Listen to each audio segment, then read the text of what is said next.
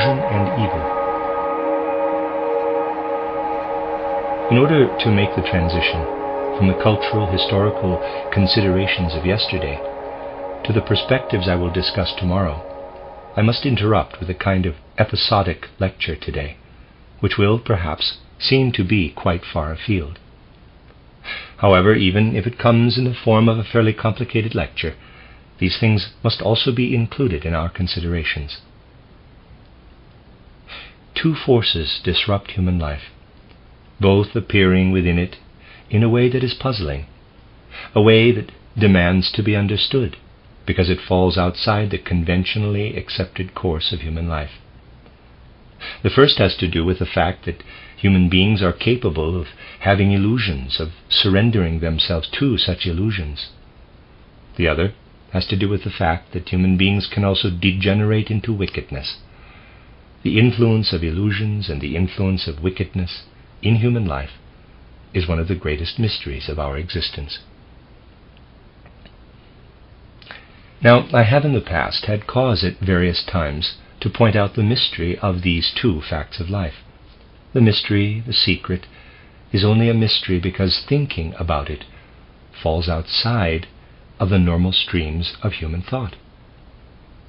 And all of the thoughts related to the presence of illusions and wickedness in human life are connected to the problem, the mystery, of illness and death, the full depths of which are not actually felt by most human beings, as is the case with all mysteries, because they are accustomed to having illusions, wickedness and illness and death as part of their lives. The only person who must find these things altogether unintelligible is the one who starts with a materialistic understanding of life. In particular, the materialistically minded individual will have continually to ask, how can I reconcile these deviations from the normal and natural course of life, the deviations that occur in sickness and in death? The laws of nature, supposedly at work in all organisms, are doubtlessly expressed in the normal, healthy course of life. But sickness and death abnormally disrupt this normal course of life. In order to develop something healthy within the afflicted worldview of civilized humanity, we must learn to see in time that sickness and death, that wickedness and illusions, can only be understood from the perspective of a spiritual worldview. As a human being standing in the world as a physical expression of the facts known to you, it must be clear to you that your development would not be possible if the only things at play within your being were the natural laws described in mainstream contemporary science. Consider just for a moment the following from the perspective of healthy human understanding. Think to yourself, the vital life forces within me sometimes become livelier than they are under so-called normal conditions. They become livelier, for example, when I have a fever, livelier than I am able to manage or control. In these instances, when you do not rise to the occasion, when you do not win the upper hand over the forces of nature within, you lose consciousness, or at the very least your consciousness moves into an abnormal state.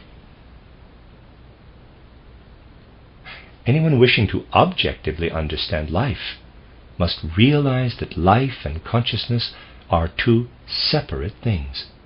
We are conscious, we have consciousness, when we have control over our life forces.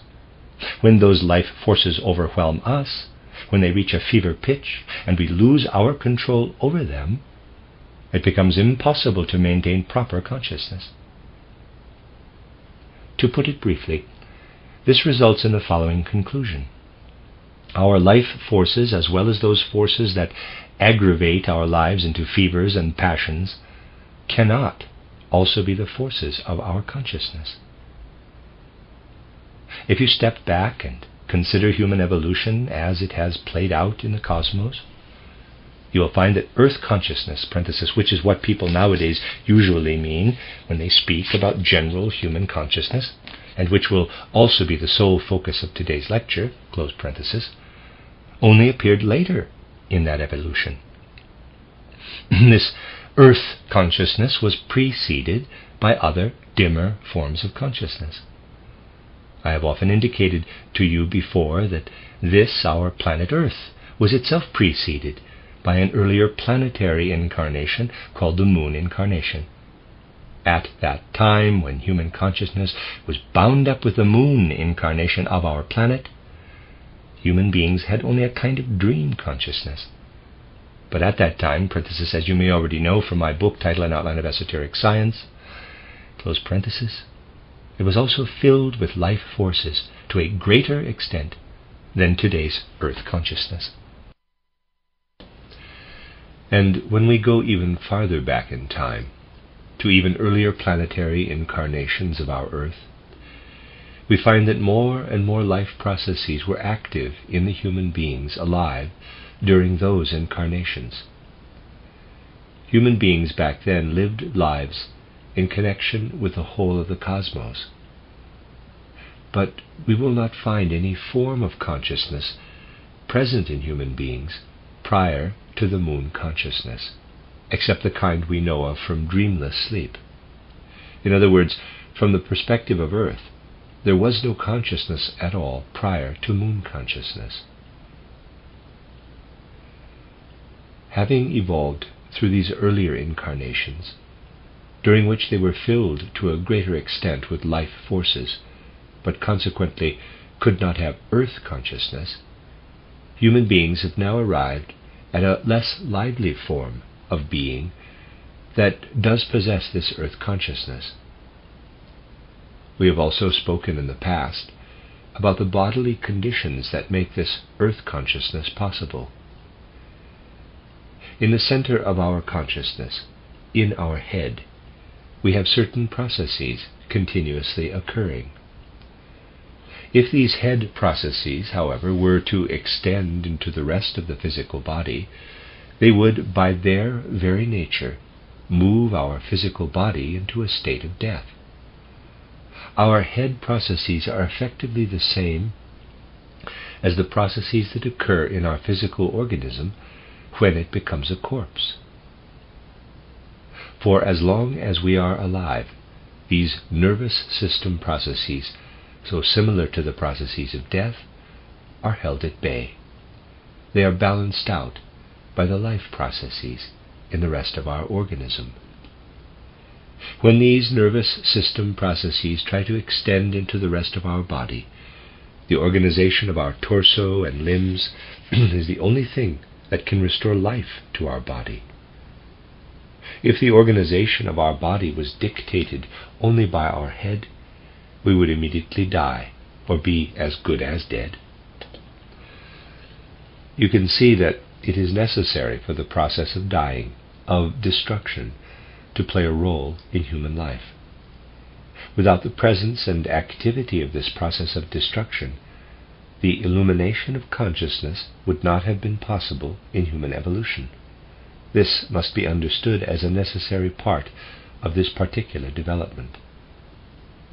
And it is fundamentally foolish to think, well, God is almighty. He could have done it all differently if he wanted. This would be the same as saying, God is almighty. He could make a three-cornered shape with four corners if he wanted to. We are dealing with an essential and fundamental law.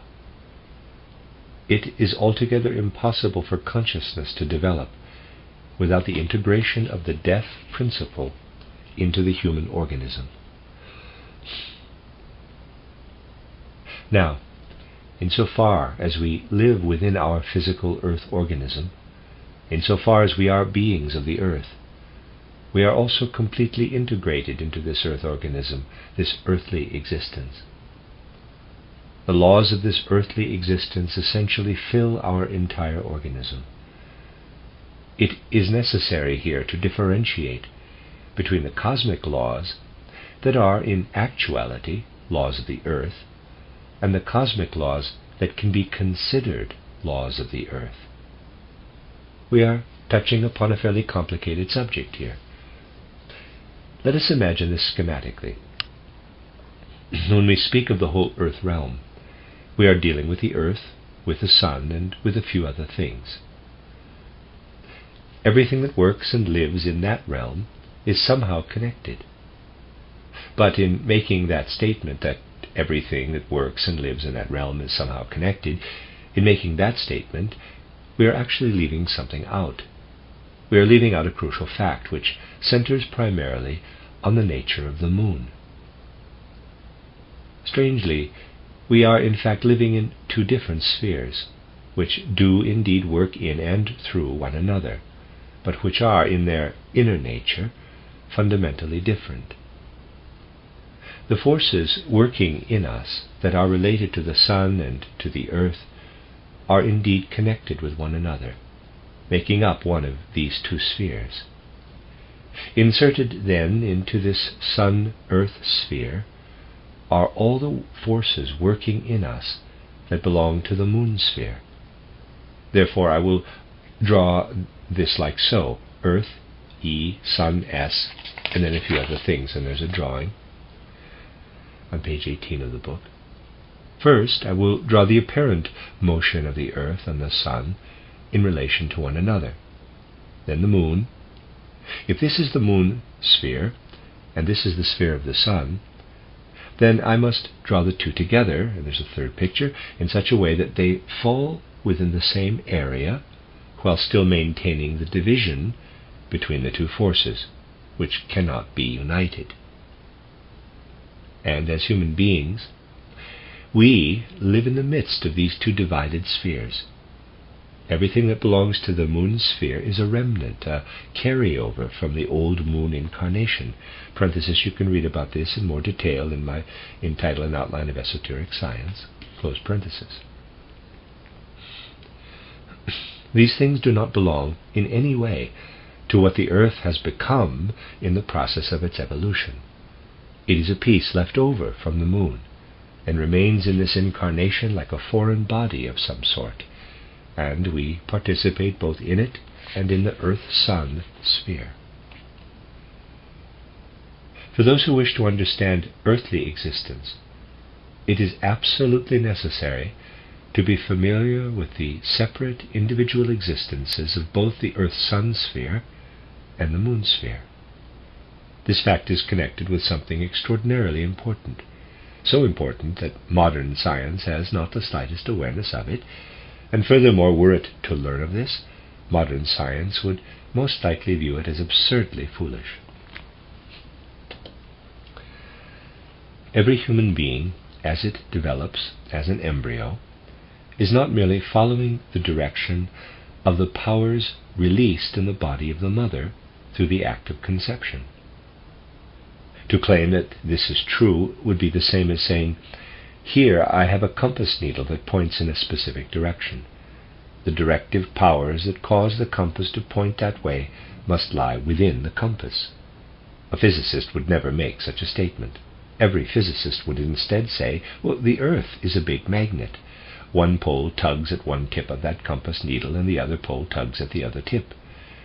In this instance, we are perfectly willing to say that everything associated with the needle, its actions, its effectiveness, its position, is dependent upon something greater. It is only when we speak about the human embryo that we try to say that all of the organizing forces causing that embryo to develop are found within the body of the mother. In actuality, cosmic forces streaming into the mother are what is actually at work in developing and shaping the human being. And so it happens that a human being's consciousness center, the head, is connected with moon forces, and the rest of the bodily organism is connected with sun forces. And as humans, we consequently have a divided being. In our head we are moon beings. In the rest of our body we are sun beings. But here the matter becomes far more complicated. If you do not examine it exactly, you will quickly come upon a whole slew of confusions and misunderstanding. Insofar as the human being is a being with a head, It is a being of the moon. In other words, the forces of the moon are integrated into the organization of the human head. Insofar as the human being is a being with a torso and limbs, it is a being of the sun. In other words, the forces of the sun are integrated into the organization of the rest of the human body, the torso and limbs. At the same time, however, when we are awake and conscious in the world, our center, our head, is particularly receptive to everything that comes toward us from the sun. When sunlight falls upon us, we take it in through our eyes. The head was created by moon forces, but everything that it receives in the world comes from the sun. And in the rest of our bodily organism, in the torso and limbs, the human being is a sun being, meaning the organization of the torso and limbs are established by the sun. But everything that is at work in that organism, for as long as it is on the earth, comes from the moon. Taking all of this into consideration, you could say the human being's center is a creation of the moon into which the sun flows. The rest of the human being's organism is a creation of the sun in which the moon forces are at work. You can see that if we do not examine these matters precisely, but instead look for more comfortable and familiar concepts, we can easily go astray. It would be very easy for someone to come along and say, the human head is a creation of moon forces. Another would then say, that is not true, it comes from the sun, for it is in this part of the human being that the sun processes take place. Both speakers are correct. But we must come to understand the way in which these two forces interact with one another. I have often said that true reality is not comfortable for us to understand. A few casual concepts will not suffice for a true understanding of reality. We will have to struggle more than a little bit in order to form concepts of reality that actually correspond to it closely. Our sun being and our moon being are at work in a twofold way within each of us. And everything that happens in the course of our lives cannot be understood unless we see ourselves connected in this twofold manner with the cosmos. For the tormented people of today, if they feel properly, then they will feel tormented. One of the most important concerns should be the following: that we have lost the old concepts of reality that humanity once knew through atavistic clarity, and that we now stand in the beginning stages of Copernicanism or Galileoism.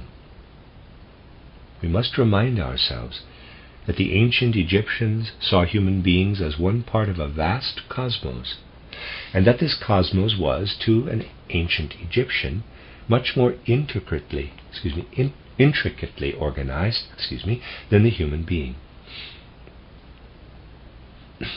Today we human beings look out at the cosmos and see one big piece of machinery that we can understand through mathematical formulas. For the modern human being, the planets move across the sky against the backdrop of the fixed stars, just as human beings move their arms and legs according to mathematical formulas that can be reckoned and figured. But in all that is out there in the cosmos, as well as all that encompasses the human being, there lives an organization that includes both soul and spirit. And for as long as we do not recognize the presence of soul and the suffusion of spirit in the cosmos, we can understand nothing of human life, which is itself but one part of the ensouled and spirit-penetrated cosmos. I would like to suggest that in this we are living within the moon sphere. Living with us in this moon sphere is everything associated with luciferic powers.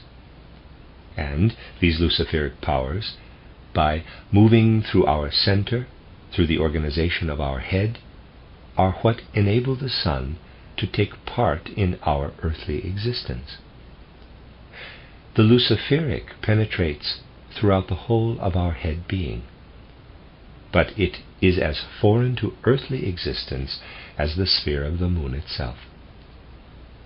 Our central nervous system is not organized by the same powers that give organization to our heart, lungs, and stomach, and by the same token, the luciferic forces that exist in us are not given form by our earthly soul-spirit being. They are infused into us along with the elements of the moon. Very few people know anything more about the influence of these moon elements in earthly life than what they hear from poets about magical moonlit nights, nighttime love affairs carried out by moonlight. We are familiar with the affinity of these fanciful outpourings for moonlight, which plays a large role in love life, if it is the higher form of love life, the romantic life. Yet this is but the faintest shadow of what comes to us from the moon. The sphere of the moon does not play into our everyday existence only through the fanciful things that occur between two lovers on magical moonlit nights. On the contrary, deep-seated forces play into our lives from the sphere of the moon, forces that are removed from everyday life, from those things that human beings affix to the earth, just as, by and large, amorous play on magical moonlight nights is removed from ordinary everyday life. And the most extreme thing that can play into our lives from out of this altogether foreign sphere is the power of illusion that human beings are capable of developing. If the forces of the moon sphere were not in us, then as human beings we would not be capable of having illusions. Without this capacity of having illusions, we would not be able to free ourselves from our life forces, from the organizational life of our physical organism, and we would not be able to ascend to that brilliancy of consciousness that we need as human beings. In order to reach that brilliancy of consciousness, it is necessary that we be able to live in mental pictures and imaginations that entirely disengage from our everyday organism. It is then our task to unify them with our everyday organism. It is up to us to not allow these illusions to tear themselves away from reality, but rather to relate them to that reality in the proper manner.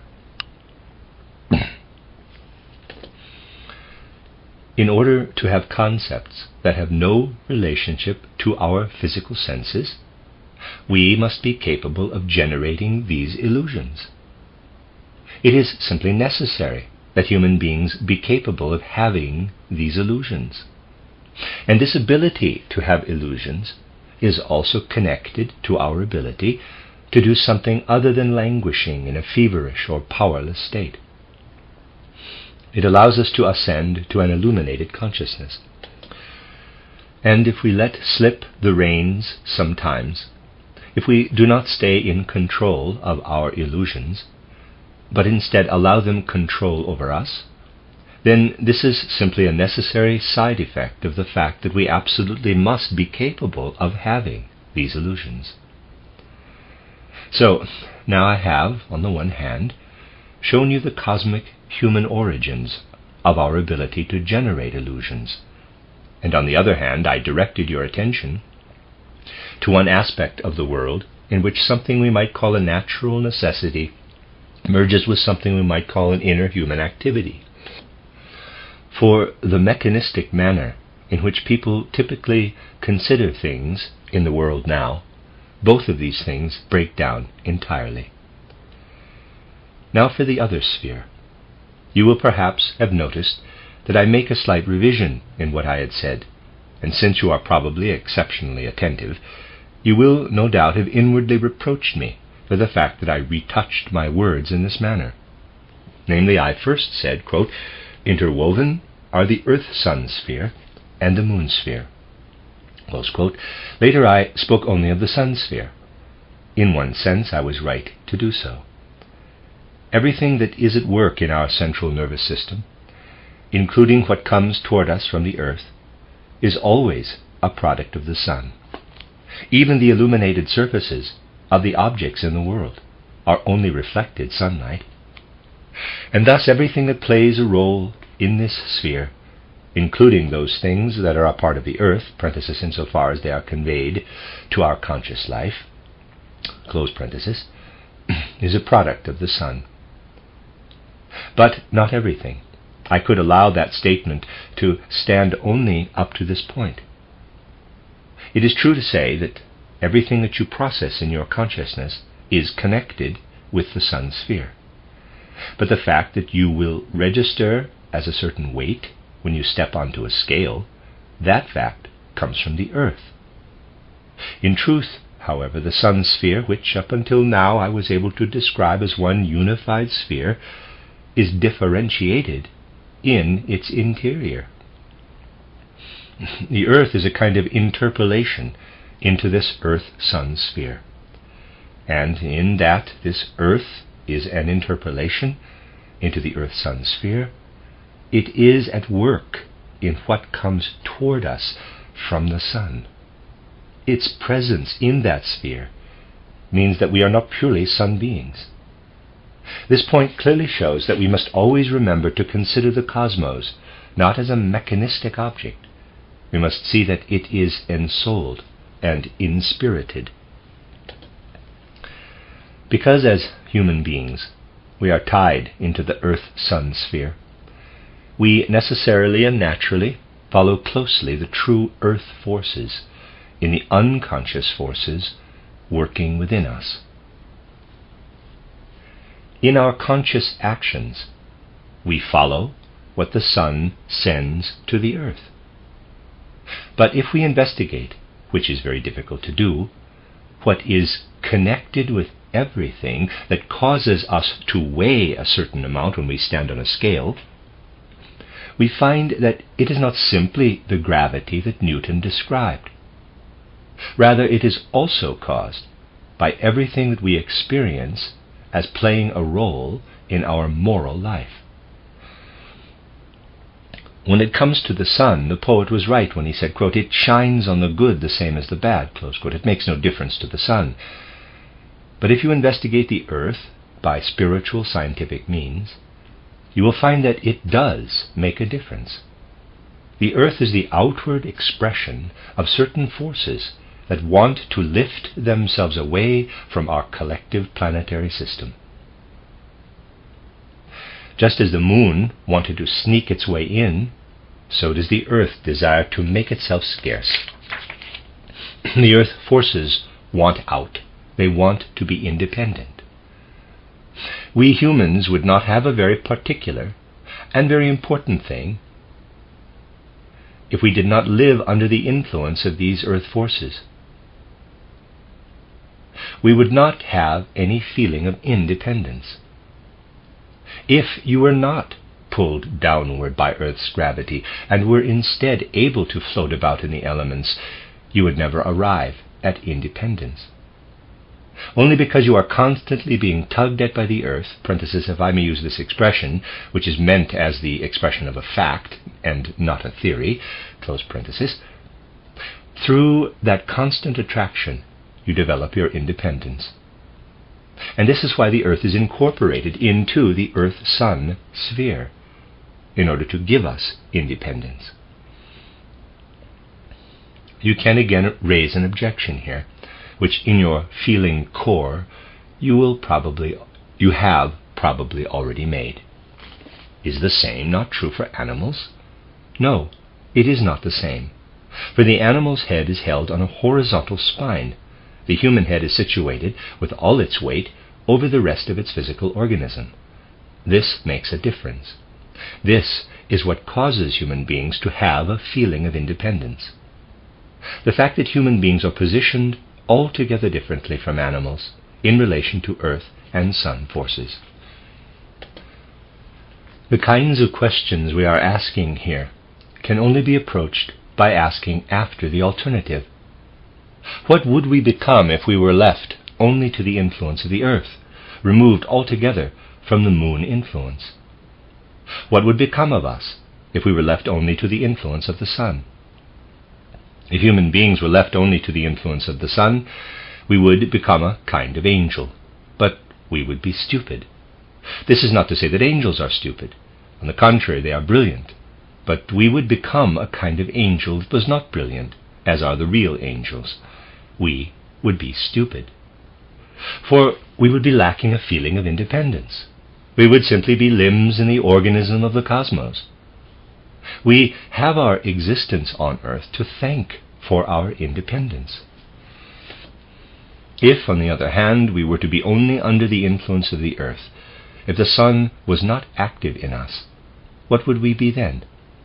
Beasts, predators, creatures that evolved incredibly wild instincts. Here is a point at which you can peer deeply into the constitution of the universe, because you will say to yourself, the things at work in the universe cannot all come from just this place or just that place. If all the things at work in the universe came from just one place, the result would be a radically extreme existence of one sort or another. If we were only under the influence of the earth, then these earth forces would engender in us incredibly wild instincts. The wild fires of our instincts would rage out of control. If this earth influence were to have no part in our lives, on the other hand, then we would never become independent beings. We must have the potential of becoming wild animals in order to be able to become independent beings. In order to keep us from becoming wild animals, however, the sun influence must counteract the earth influence, must paralyze it. This is what happens. And because it happens in this way, you can catch a glimpse of the origin of evil. Evil and wickedness are simply facts of our earth existence. We are left open to a kind of radical extreme, the earth extreme, which, if it alone were allowed to influence us, would make us into wicked creatures, would fill us solely with illusions. In the case of both wickedness and illusions, the sun forces of the cosmos are at work in the world. These sun forces make it possible for us to develop in such a way that we do not lapse into illusions. And these sun forces also make it possible for us to develop in such a way that we do not lapse into a state of wickedness.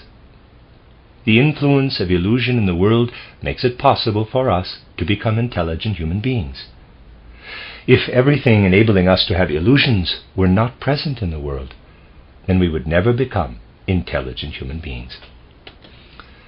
To express it in cosmic terms, if we were not creations of the moon, if we were not, on the one hand, beings capable of having illusions, then we would, on the other hand, exist as beings incapable of intelligence. If we were not cast down onto the earth and into the influence of its forces, we would never have the possibility of doing something evil or wicked. But at the same time, we would have no possibility of developing independence in our lives. You can see that the human being must be able to have illusions in order to be intelligent. Humans have had illusions for a long time. Then came the advent of the human will, which was born into the constitution of the human soul only later in the course of history. At that point, people became able to make these illusions into actions that came from the will. For the first time, human beings were capable of lying. For a lie, objectively speaking, and separate from its relationship to human beings, is the same thing as an illusion. The only difference is that the person who tells a lie is willfully speaking something that does not originate in reality against the truth of what does exist in reality. So, what works into human beings from the moon sphere is simultaneously the creator, the creative being of our intelligence, and also what is enabling us to lie. In ancient times, people recognized this truth and established a proverb based on it. We, Germans, when we see a moon that looks like this, a left crescent, say that the moon nimmt zu. We might amend the shape of the moon a little to make it into a Z. When we see a moon that looks like this, a right crescent, we say that the moon nimmt ab. We might amend the shape of the moon to make it into an A. If you go back into the origins of the French language, into the lingering after effects of the Roman language, then you would say upon seeing the waning moon, la luna décroît, from décroître. In that case, the moon does not describe its own behavior. On the contrary, it says the opposite. The moon only began to speak the truth to the German people. For this reason, we have the Latin proverb, the moon is a liar. But this proverb also has esoteric truth. For the forces that come from the moon are simultaneously the forces of human lying and deception. And this proverb, the moon is a liar, has a very, very deep foundation, as you can now see. Only after civilization crossed over into the 15th century did the moon begin to tell the truth to certain languages regarding its physical shape, as materialism also began to speak the truth regarding its physical appearance. But in regard to its inner being, the moon is still a proper liar. I tell you this for mnemonic purposes, so that you can remember this deep-seated cosmic human truth.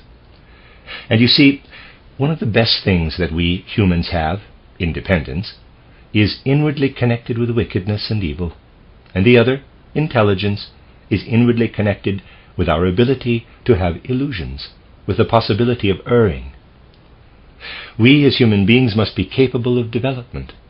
We must have the possibility to not merely remain in one place.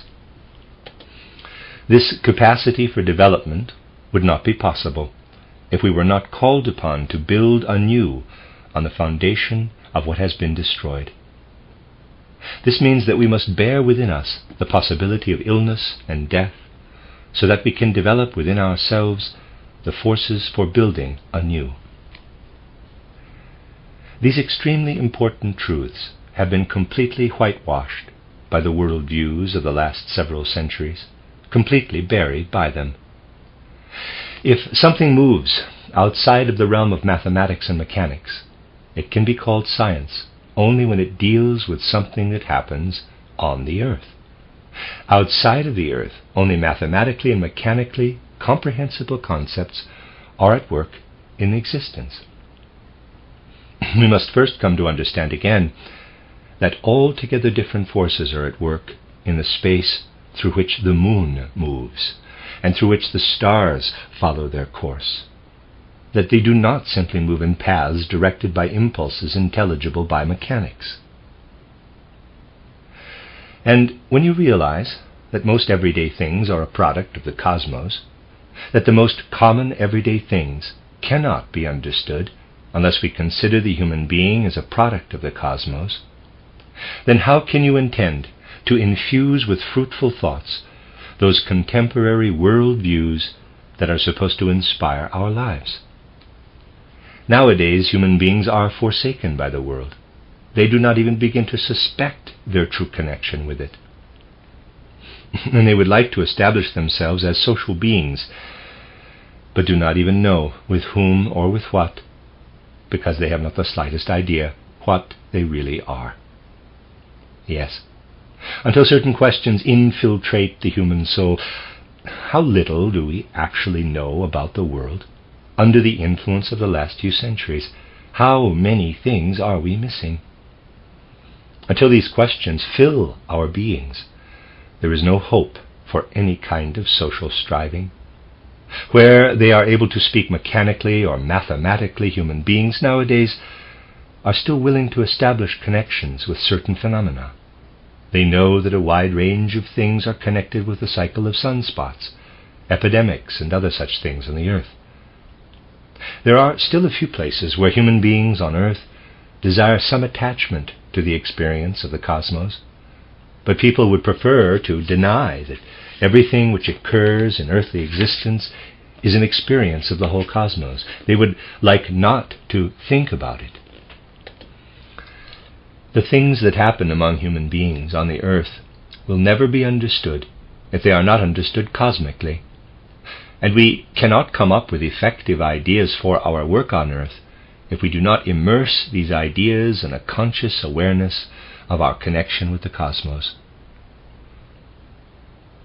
If we only look at the way things actually play out in history, we are left with a bitter feeling. Were there a wall here with an assortment of shadows flitting back and forth across its surface, you would be able to see where the shadows were coming from. When you look at what has happened on the earth in the last 5 or 6 years, you will not discover where these things come from, though they are also only projections, shadows of the things that are occurring in the whole of the cosmos. And the great questions that are at play nowadays between various regions of the earth can only be understood when that understanding is filled with cosmic ideality. I read an article today that expressed hope that the statesmen of Great Britain will find the proper impulse to create peace and order between what is happening in Russia and what is happening in the Western countries. To this end, there was a desire to build up something in between the two, in the downward spiraling Germany. These hopes will go unfulfilled, for everything that is spoken in this spirit, everything that depends upon the knowledge of those who are creating things out of the old, all of that will come to nothing. The only thing that is fruitful for the future is what is created entirely out of the new. Once humanity wakes up enough to see the truth of this, it will mark the beginning of salvation from many harmful things in human evolution.